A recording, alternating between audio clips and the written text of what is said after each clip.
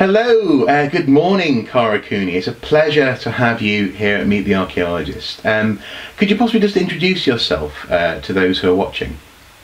My name's Kathlyn Cooney, but my mother hated the name Kathy, so she nicknamed me Cara in advance, so everybody calls me Cara Cooney. But academically, I publish under Kathlyn Cooney, but my popular work I do under Cara Cooney, so I have two identities right off the bat. I teach at UCLA, University of California at Los Angeles. I teach Egyptology of all different kinds and ancient history. Wonderful, wonderful. Now, obviously many people will know you in part, obviously, for example, the work that you appeared in different capacities on TV. But could you possibly just talk a little bit about, I suppose, your passion in terms of, or your passions when it comes to Egyptology and archaeology? What do you enjoy as an archaeologist? This question is the question I'm asked the most by the public, and it's also the question that archaeologists never ask each other because they know that it's impossible to answer, and it makes us uncomfortable because we don't know what to say. There's no good answer for this. It's like, why do you like ketchup? Why do you not like pizza? Why do you do what you do? It's more emotional than you would think because we're those stupid people who decided, most of us are those stupid people that fell in love with dinosaurs or ancient Egypt or archaeology and then never grew up and followed that passion to the nth degree. We're also, all of us, a little bit autistic in that we just did, put our blinders on and did that one thing. And so it's actually really hard to answer. And how do you tell somebody that you're in love with dead people? How do you do that? There's no way to make that something that a normal person can understand, because that's what all archaeologists and ancient historians do, is they spend their lives trying to crack the ancient system, trying to figure out what the ancient people did and how they thought, trying to get back as best we can in our little time machines to figure out what the ancient world was like, and we are driven to do so for reasons that we ourselves do not understand. I don't understand it, but I have to do it. And that's the best answer that I can give. No, wonderful, wonderful. I remember on the common room when I was in uni, there was a poster saying "Archaeology, the only legal form of necrophilia." It's like that movie, that horrible, wonderful movie, Somewhere in Time, where Christopher Reeves falls in love with the girl that died 100 years ago and has to go back in time. I remember I watched that when I was little, and I just thought, oh, if I could only do that, that would just be so fabulous. Yeah, so we all want to do that, but. But then graduate school kind of drives out the passion and the romance and all of those emotional feelings. And I think it's easy then to become very clinical and very academic, conservative about how one approaches the field. And that's why I try to keep my two schizophrenic selves going, because the one feeds the other. And when I see what interests the public, it helps bring me back to my original passion for my subject. Well, it's good to hear that you have a sort of a need in that sense to be what you are, and I suppose how this ties in with various elements of your work. I imagine this is something that's going to interest various archaeologists, especially out there. Do you ever find it hard, I suppose, to balance personal passions and drives with the rigors of academia and the requirements, in that sense, of the public? I mean, do you ever find it difficult to present archaeology in an accurate way?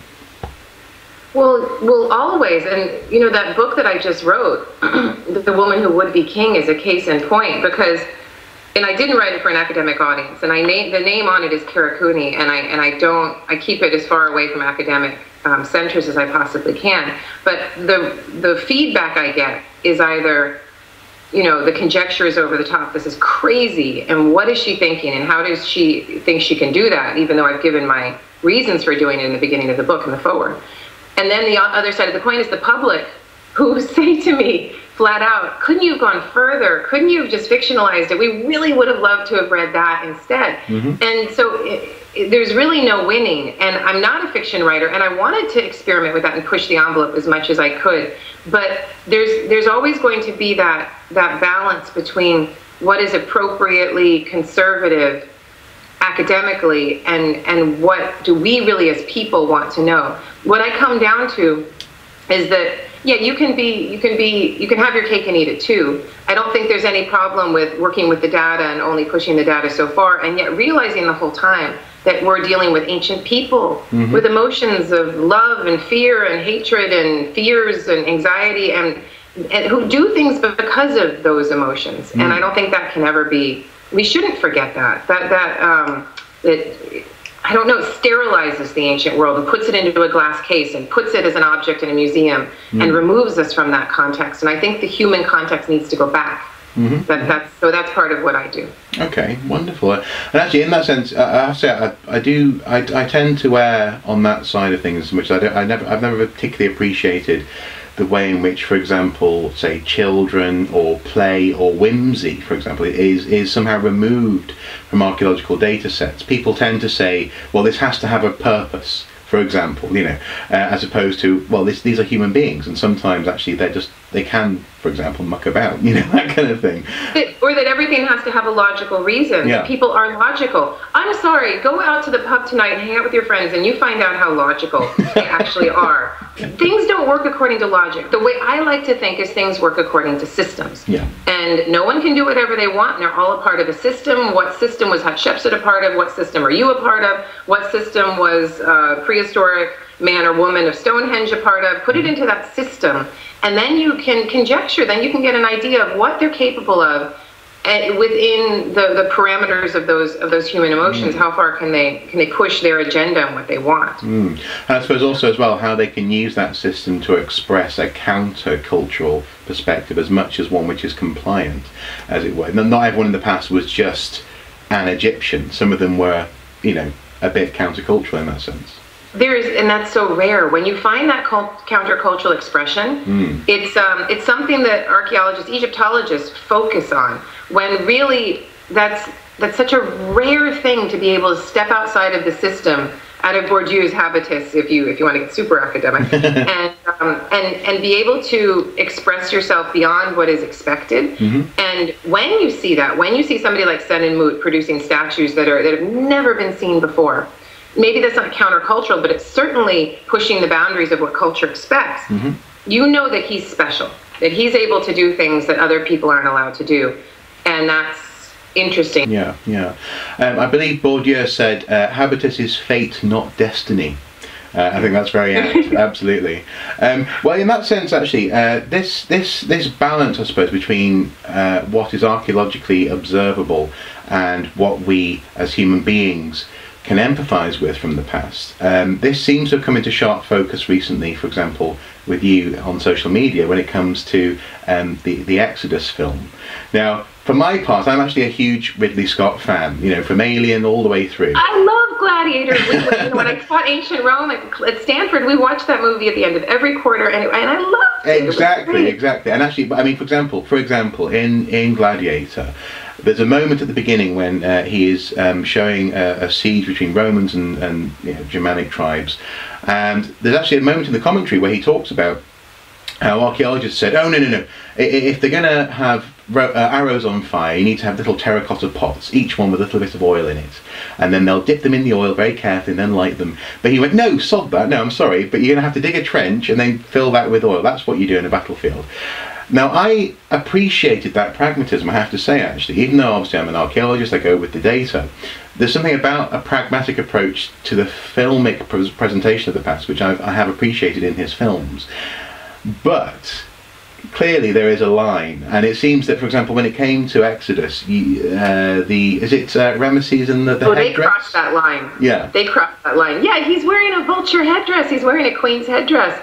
And I haven't seen the movie because I have no time, and I have a 4-year-old, and I'm going through a divorce, and it's complicated, and you can keep that if you want. And, joyfully moving forward, but life is complicated. So I haven't seen it, but my problem with the Exodus thing comes down to execution and preparation, because I work as a consultant a lot for a number of different projects. I'm in Los Angeles, so I'm easily found, right, as a consultant for these things.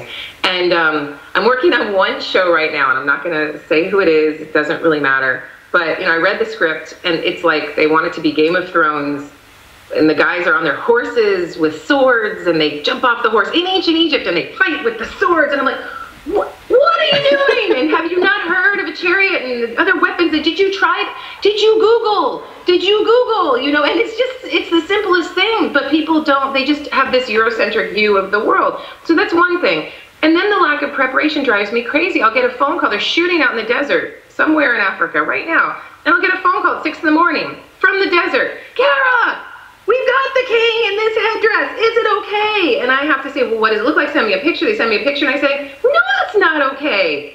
You just would have taken one picture before you made it with the guy, the costume designer guy. Yeah. And it just, and I've done TV work, right? I did Out of Egypt with Discovery, and I've worked with crews, and I've worked with producers, and I know that people like to get from point A to point B as quickly as possible, and people don't like to do their homework. Mm-hmm. Now, I'm the same girl who loves The Mummy, even though there's 5 canopic jars, and there's scarabs that eat people, and there's, you know, and that's okay. It's supposed to be B-movie camp, and that's what it set out to do from the beginning. And Stuart Tyson Smith consulted on that, and that's fine. But no one's been able to do Egypt, serious Egypt, right. No. Because the only people who have maybe is Prince of Egypt, but the Jewish agenda freaks me out in that. Isn't it called Prince of Egypt, the Steven Spielberg animated film? That worked out a little better. Mm-hmm. But I've never seen live action Egypt that's not meant to be campy, movie fun, done right. Because people can't deal with the amount of study and research that they have to do.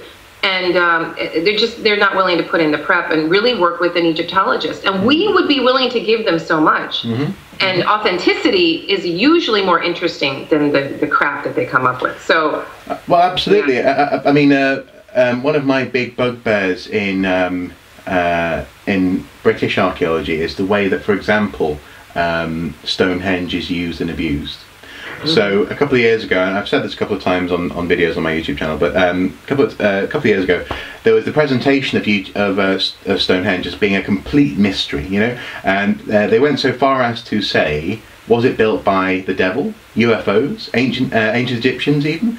And there was no balance. And yet with other sciences, there's always a balance. So for example, with space science, when they present Mars, they may make the joke about little green men, but they'll roll out an astrophysicist to explain the latest science, the latest good idea. And people seem to think that you can take liberties with the past. I think that's a real shame.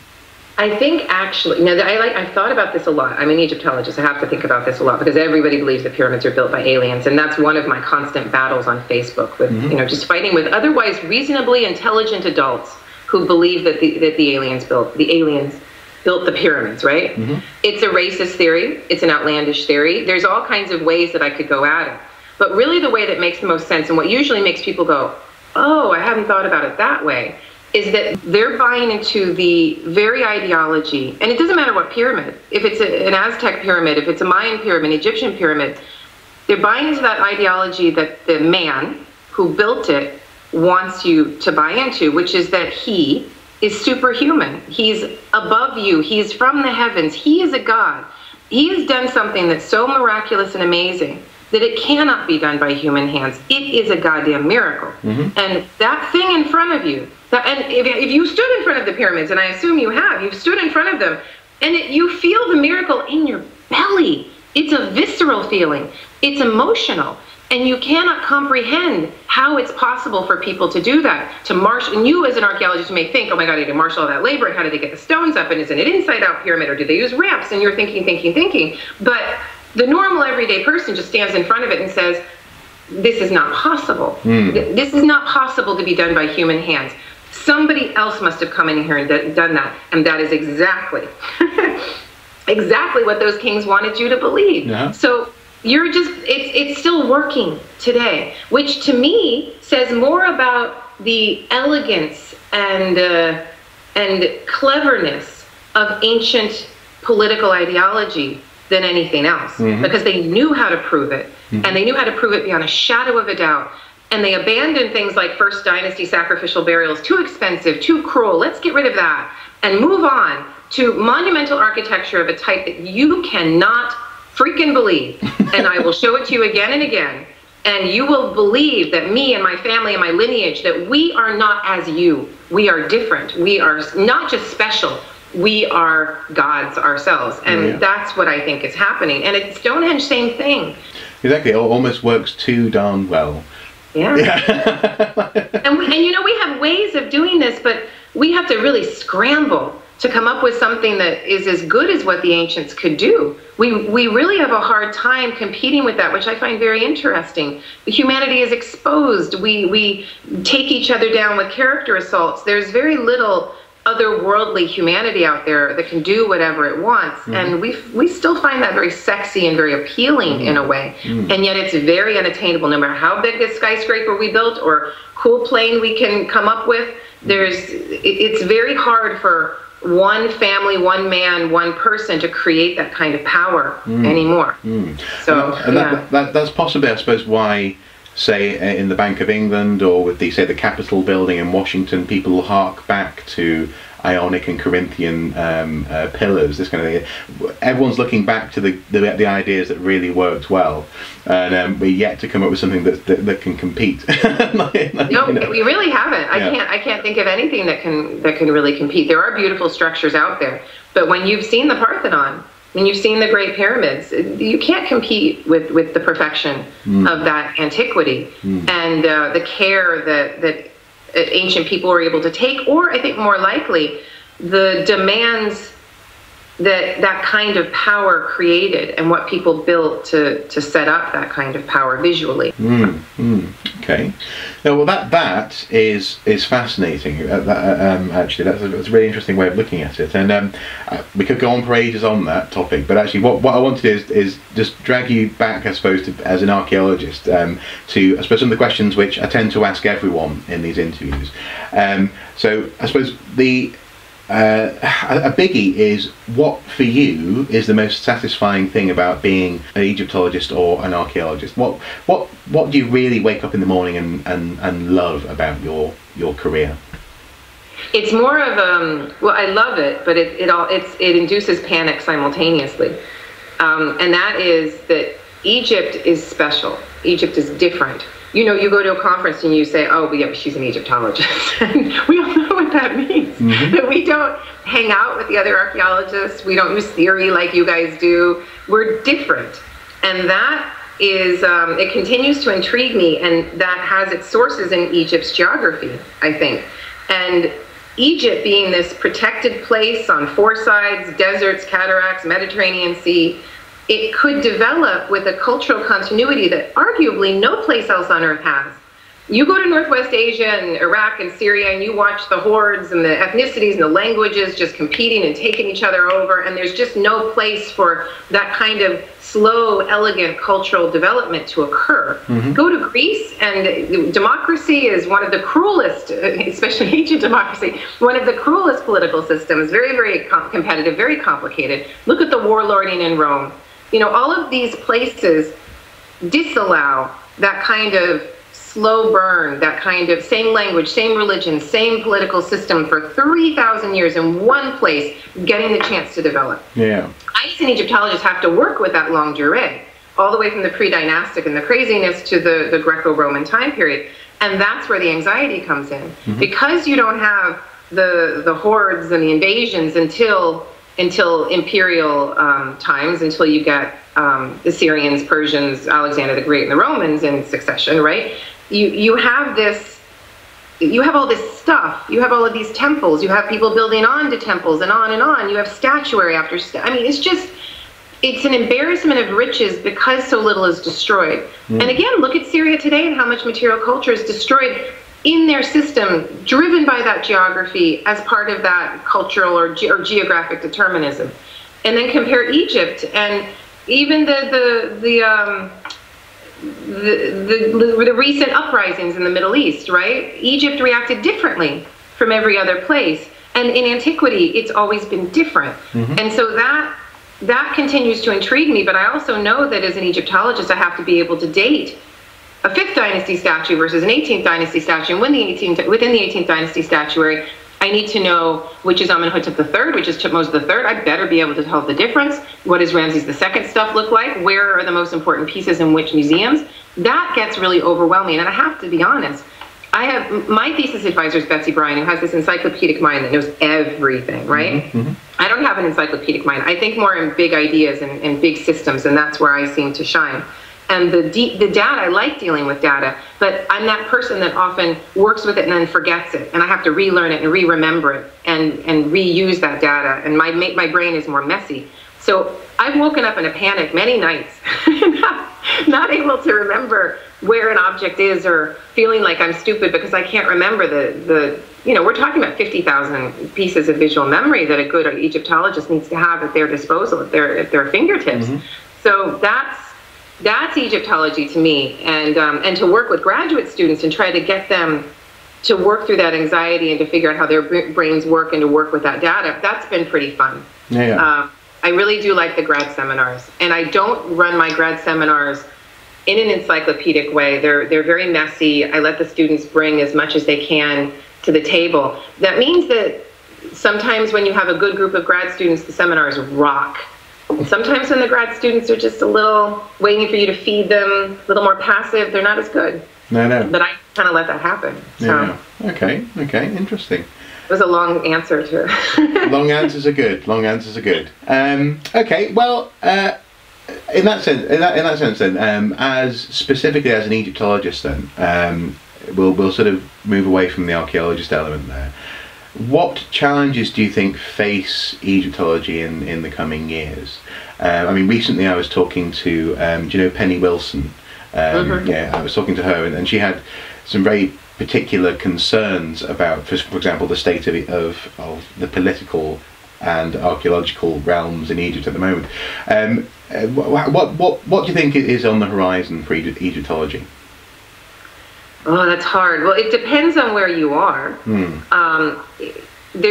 All around the globe right now, there's an anti-intellectualism, anti-humanities movement, and Egyptology will be part of that. The people that can often survive that anti-humanities movement in my country are often the people that work in minority fields, who do Asian art, Africanness, something or other.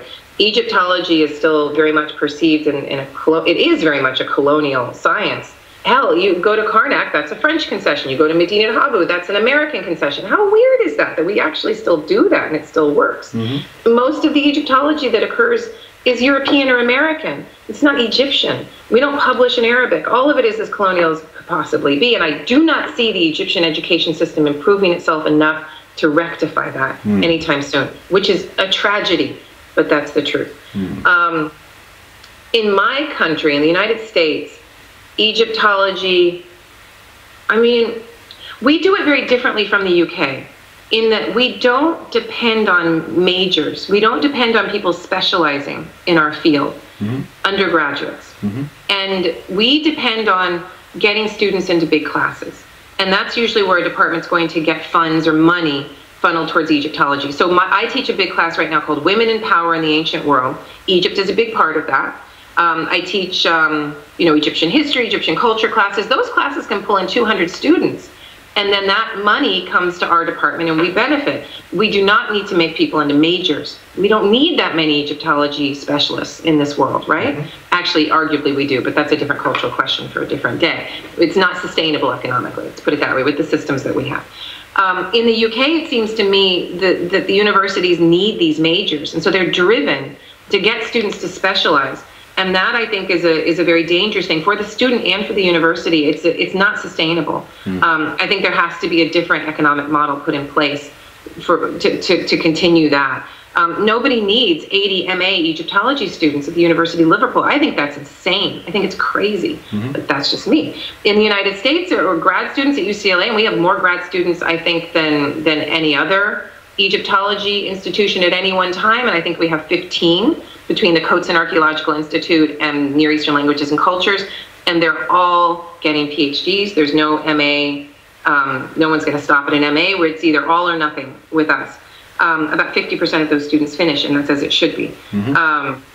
So, in terms of the education, I think we need to make Egyptology about humanities, and our teaching about general humanities, teaching a student how to think, how to read, how to work critically, how to work with data, whether they're going to go to be an engineer or, it doesn't matter, they still need to learn to write.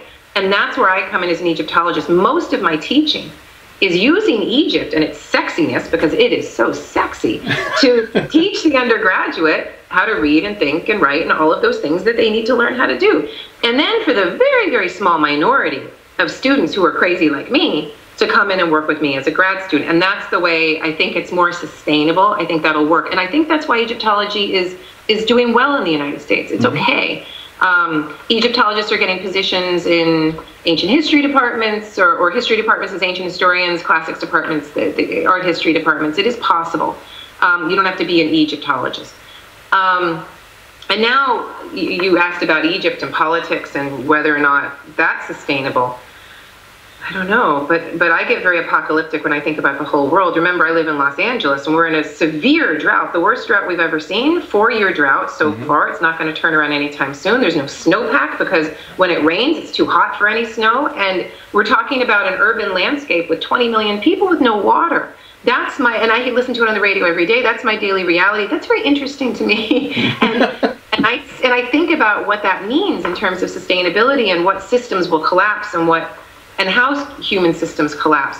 Egyptian systems are also on a precipice of collapse, just like a lot of other places around the globe. There's too many people, there's not enough resources, we're all dealing with this. So, yeah, I mean, there's a part of me that's like, yes, we must save Egyptology and monuments are important and the Cairo Museum and all of this. But the more I work, and the more I read, and the more I think, and the more I teach, the more I try to make my ancient Egyptian studies as humanistically driven as possible, so that we can solve maybe some of these larger problems that are looming over all of humanity. And yeah, so I got pretty deep. But it's true. It's true. Well, yeah, absolutely. I've long believed that archaeology has an awful lot to offer the modern world in tackling some of these modern issues. And as you say, for example, modern environmental concerns, we've got 200,000 years or more of really good environmental models. That's just environment. You know, when it comes to social problems and so on and so forth, there's so much that we can offer. And perhaps, as you say, taking a humanities-driven approach is an answer to making archaeology both relevant in terms of, you know, to getting funding, but also actually, you know, stop it. I've once had someone say archaeology is just navel gazing, and that's the quickest way to combat that, is to say, well, actually, no, we're tackling problems which are very, very relevant. And we're gazing at everybody, all of humanity's navels, and do you want those navels to continue to be produced or not? Because it's, yeah, I mean, it is all about humanity, and that's the point. Yeah. I mean, my long-term work is Bronze Age collapse, and I go at it in a very specific way. So I look at 21st dynasty coffins, and I look for reuse of these coffins, and I'm going to museum after museum. I've been to London, Paris, Rome, Turin, Vienna, Edinburgh, Brussels, tons of collections, right? And I go into their storage and I work with their coffins, I photograph them, I document them, and I crawl around with the flashlight and infrared and all kinds of fun things, some UV light, special glasses, and look for reuse. And I've documented reuse with just my own 2 eyes and a flashlight, and sometimes some UV light on over 50% of these coffins. That's just what I can see. I'm sure that if I had the ability to look underneath the plaster, that's tricky, I'd be able to document a lot more. But so here's there's a lot of data, right? We're talking about 800 coffins, maybe more, and a time period of intense collapse when the sea peoples are sweeping around the Mediterranean. Mycenaeans fall, Hittites fall, Ugarit falls. They go into Egypt. The north of Egypt is devastated. Memphis and Heliopolis are no more. There are no elites. There's no system. The systems and the governments have absolutely failed. The only thing that's still working is this Theban mafia of high priests. And the sea peoples are on their doorstep. The Libyans are coming in. There's invasions. There's civil war. It's crazy. And what do people do when they're faced with a choice about their religious beliefs? If they've grown up believing that they need materiality to transform themselves into Osiris, and yet they cannot get that materiality because the trade routes have shut down, because there's no wood, because the wood is being used for martial purposes and warfare, do they then decide, oh, we don't need coffins, it's going to be fine, let's just enter ourselves into Osiris's arms? No, people don't do that. People continue to follow the same cultural ways even when it's environmentally devastating, even when there's no economic way to sustain it. And so what do? They reuse the coffins of their ancestors, of their family members. They find clever adaptations. They form rent-a-coffin kind of systems where I can see that they varnish over the space for the name, where they can write in the name and then they'll just wipe that down, use it for somebody else. And it's kind of the wipey board hypothesis of coffin reuse. And that's what people do. And my insight is just one small one small little glimpse into what people do when they're faced with crisis and scarcity. They usually do the same freaking thing they did before, a little bit different with some adaptations. That's dangerous. We are the only organism that can see our own destruction coming, and individually we can understand it, and yet as a species, as a giant superorganism, can do nothing about it. No. Because that's just the way social inequality works. That's just the way economic systems of growth are.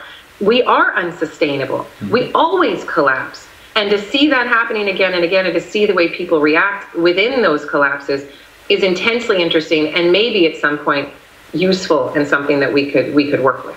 Indeed, hopefully one day we'll catch on, yeah.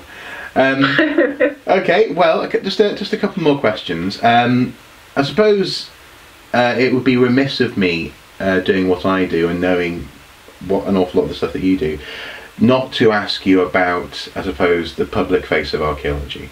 How important do you think it is for archaeologists to actually take control of, for want of a better word, the message? I mean, we talked a little bit before about how, say, news media and film overtakes what archaeologists do and makes assumptions for the public on their behalf about what we do. How important do you think it is actually to get out there and get your hands dirty in that sense, and actually grasp it? Well, you know what I'm going to say. You know that I think it's important, because you know that I have this Facebook page with, I think, almost 48,000 followers, mm-hmm. which is insane, and not something I ever expected to be part of my career. Now I wake up and I'm like, oh, got to put something on the public Facebook. And I treat it as part of my job. Mm-hmm. And I treat it as part of my job to be lighthearted about it, to be funny, to not slam people with too much information, to put stuff out there and that's human and interesting, and competes with that media message of mystery and magic, and the ancient people were different from you, and aliens built the pyramids. And religion. Remember where I grew up in Texas, okay? Mm-hmm. So I have to combat that severe anti-intellectualism that the Earth is only 6,000 years old and there's no evolution, and all of this crazy BS that I cannot believe people. But anyway, so and I go out there and I do it. So two of the battles that I actually openly fight are the alien pyramid battle, and the other is the anti-creationist battle. And I've been more political about it lately than I ever have before. And it's interesting. I like going out there and doing that. And I guess the third front that I'm on is kind of a feminist archaeology sort of front. You know, the woman and female power and how they have none, and what does that mean? What is a patriarchal society? How does this work? And it's interesting to try to, you know, I'm an educator. That's my main purpose in life. I do classroom lectures for freshmen and sophomore United States undergraduate students, and I work with graduate students a lot. But that Facebook page for me is also education. Mm-hmm. And I'm educating a lot of adults, a lot of 50-year-old men who watch Discovery Channel. And I'm doing it in tiny little pithy sentences that I connect to something, to some link that they can choose to read or not. I do a lot of cartoons. And I just try to make it something that brings people into the ancient world and makes the ancient world, this is my thing, I like to make the antiquity as applicable as it possibly can be, because hell yes, we have a lot to say. Mm-hmm. And we've seen, as archaeologists, the collapse and the rise and the collapse and the rise, and what can I then communicate to people about what's yet to come? We have no idea how big a collapse is yet to come. And I remember I did a news interview with, and I think it was Oklahoma. And I was in this dark room, and I'm remotely connecting to this interview in Oklahoma. And they're all, you know, makeup and all with the tie and all dressed up. And so, Dr. Cooney, and you really think that there actually will be a collapse of this civilization? And I said, of course there will be. Everything collapses. Every human system collapses. There's no way to get out of this one. You think you're going to die one day? And the guy, like, no one gets to escape this. And he looked at me shocked and appalled and said, and off to a commercial break. And it was really funny. But I like to go there. I like to talk about death. Mm. I like to talk about sex. I like to talk about those human things that, and through that ancient lens, I think I can get at some of those issues. So in the end, I guess I'm just an anthropologist. I just like people, and I like to crack, you know, what it is that we're doing and what systems we've built, and try to see through the veil a little bit. So that's my agenda, to get people to think a little bit, and it's fun. Yeah. So and we have to take on that messaging in whatever way that we can, and people are freaking hungry for it, and they want to read that stuff, and they want to know what I think about this or that. Dr. Cooney, what do you think? Or Kara, if you want, it's fine. What do you think about this or that? They want to know what I think. They want to know what the expert thinks. We need to get out and have that conversation with people and not be afraid to do it, and not be afraid what my colleagues at UCLA are going to say. No. They don't care. They really don't. And the people higher up at UCLA, they love it. I think it's great. Exactly, and I have to ask you, recently we've been having more and more conversations with people, for example, TV execs who say, what would make a good TV program? And they say, we're sensing that maybe Ancient Aliens isn't the way to go. And you go, no shit, Sherlock. But the fact that the ability that it's so much more easy now for archaeologists to actually take control of that stuff, I think is so important. And it should be. Well, and I produced a television show to do this. I did a 6-part television show on Discovery called Out of Egypt. Blood, sweat, and tears. The amount of work I put into that show to do it right was insane. And I don't want to do that again, because I'm not going to fight that machine. And I don't need to be on TV that much. So now I'm going to do books instead. There's many outlets for the academic to choose to be able to be in the public eye. It is a shame that the History Channel, Discovery Channel, Nat Geo, even BBC to some extent, pushes this agenda that I don't like.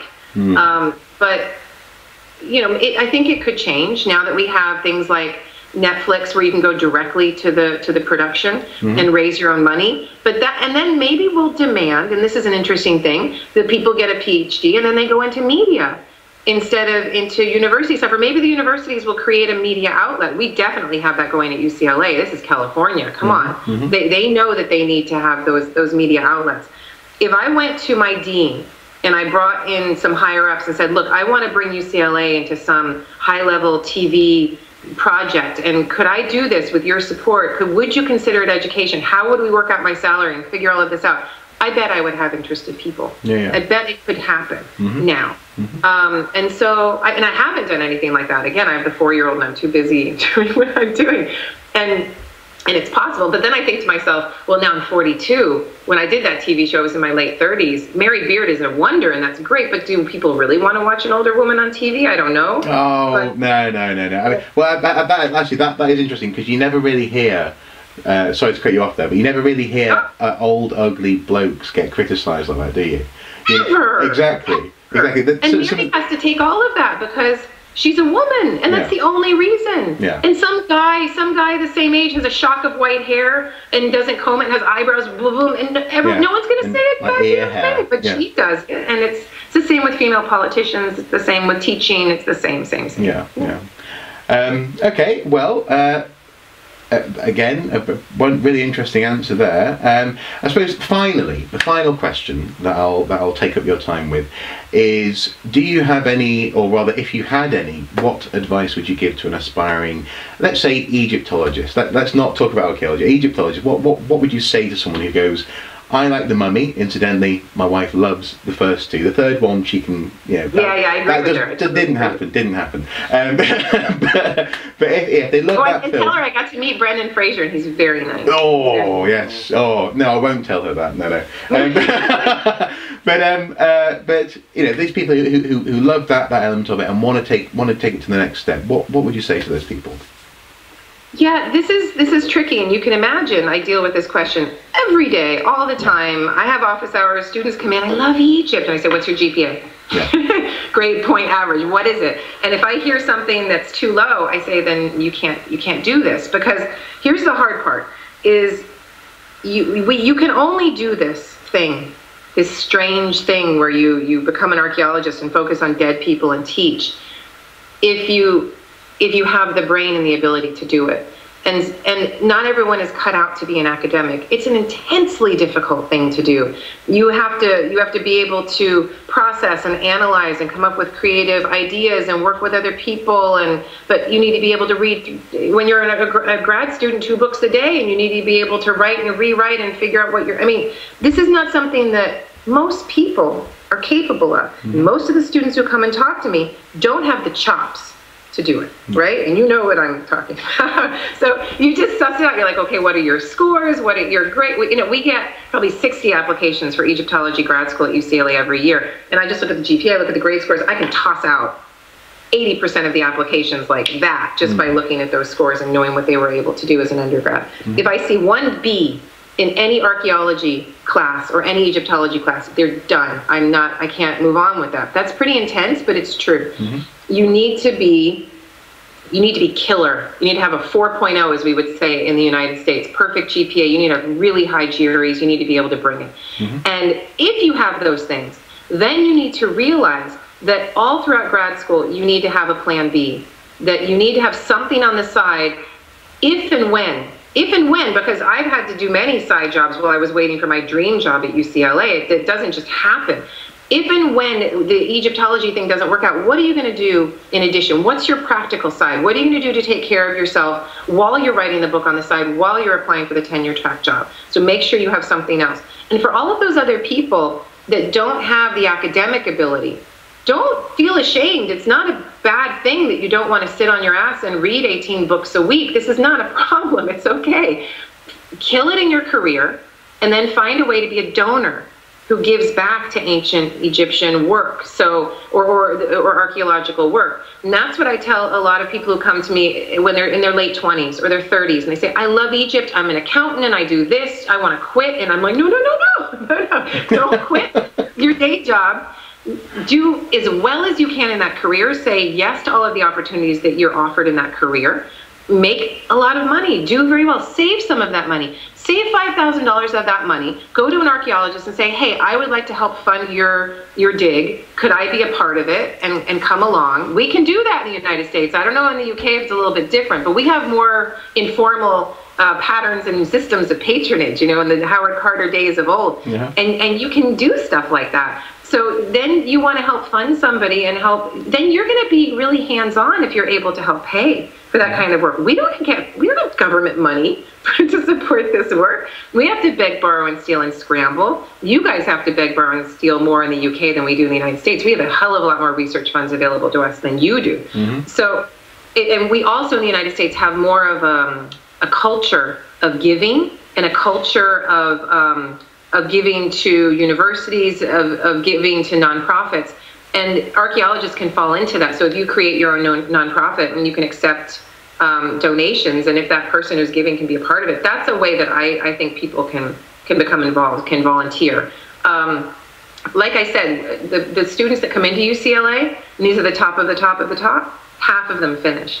And that's probably as it should be, because the system isn't sustainable to get all of these people jobs. And I would hate to do the disservice of training so many grad students who then go out there without other skills. Yeah, okay. Have to say, that's probably one of the harshest answers that we've ever heard. Isn't it? But it's good. It's a good answer, and absolutely, you're right. And they tell them to follow their dream and to, you know, yeah, exactly, work hard and study. My poor son, I told him the other day, I said, you know, when people tell you can do whatever you want, it's such a lie. No one can do whatever they want, and I hate that. So let's figure out what you can do, and let's kill it. But no one, I like reality. No. I like reality. I like the truth. Absolutely, absolutely. No, I completely agree. A brilliant answer. Thank you very much. Thank you. I suppose we'll wrap it up there. We've taken up an awful lot of your time this morning, but thank you so much for turning up. Is there anything finally that you'd just like to briefly say, like a little sort of caption on Egyptology? What would you like people to know that they don't otherwise know? Oh, about Egyptology? I think we could outdrink some archaeologists. I don't know. Oh. What do you think? Oh, it's on. No. Well, on that bombshell, I'll leave it there. But thank you so much again. It's been a pleasure. Hopefully you get some interesting feedback on the drinking issue. Yeah, we'll see. I'm trying so hard to get on drunk history. I'm just lobbying for it so much. Let's see if I can. Every time I'm just drunk history. Put me on drunk history. And we'll see. Wonderful. Well, thank you very much. Thank you. Bye-bye. Hey, thank you. Thanks. Take care.